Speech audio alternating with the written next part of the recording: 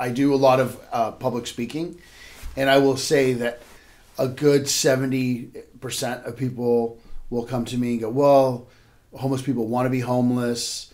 They don't want to get a job, you know, all the stereotypical stuff. And then here's your interview. Here's your story. And your story is exactly the complete opposite of what all the stereotype is. And I want people that are watching this and listen to the podcast to know that your story is probably more so than the opposite, the stereotypical.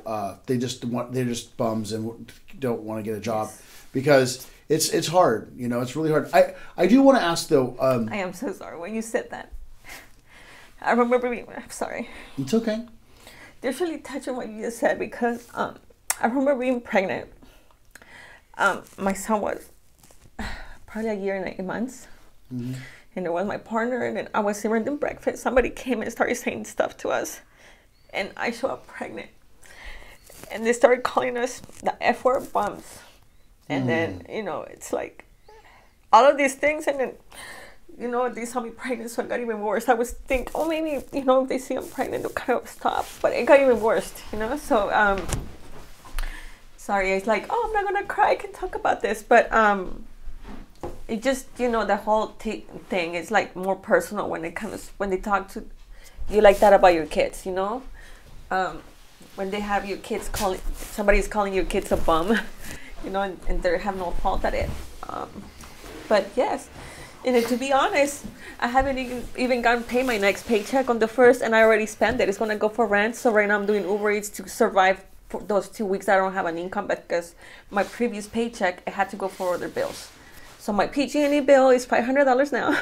So, and then I have the rent and everything. So I'm trying to really survive, you know. So right now it's like my partner, I know he's in a lot of pain right now, and he wants to do whatever he can with the kids. And then right now it's like, just please keep him alive. That's it. You know, and I know he wants to do more and help. But then the doctor did tell him that he cannot go back to do his delivery FedEx job, or he'll end up in a wheelchair. He needs surgery eventually.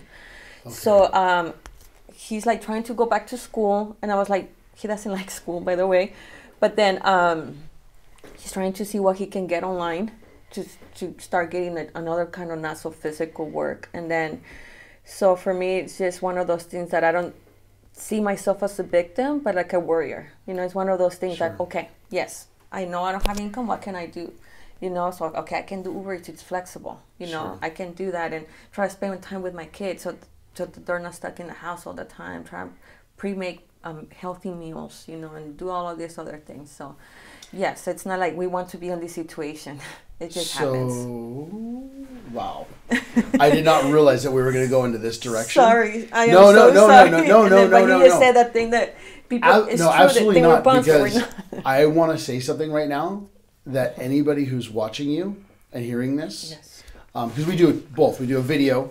Oh, okay. So on YouTube, and then we do a podcast, which is all audio. But I'm going to say something I've never said in any of my interviews. I'm right now, people don't see my face, but most people know me. You heard what this woman just said, folks. I'm challenging the church to step up right now, and anybody who watches this or hears this, to help support you.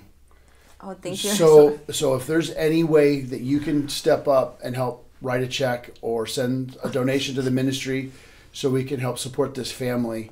I've never done, this is not something I normally do. I don't turn my podcast into a donation thing, and but I want to help support you. So I'm going to write you a check today to help support you and your partner. But I'm also challenging anybody who hears this. I even feel bad about this, but thank you so much. You're obviously somebody who works hard, and you believe, you don't take handouts, and you really try to make your own way. But you guys need support, and so I'm gonna help. The ministry's gonna help support you, and I want people that hear this and watch this also to send some donations in. And what are some things that your partner do? What are some of the things that he can do that are not physical? So just so my audience can hear. So if they have something available, maybe they can start working with him on that. Yes. he doesn't say this, but I know he's very good with numbers. Okay. And then he likes the mechanic kind of stuff. So I told him maybe some light work and lawyer change maybe, but right now that's physical too. So he can barely walk, and I'm trying to think. It's just very hard because Okay. he's all his life he's been doing all of this kind of physical work. So it's now we're trying to see if we can reshift that. To more like of a mental work kind of thing, like in an office or something. But it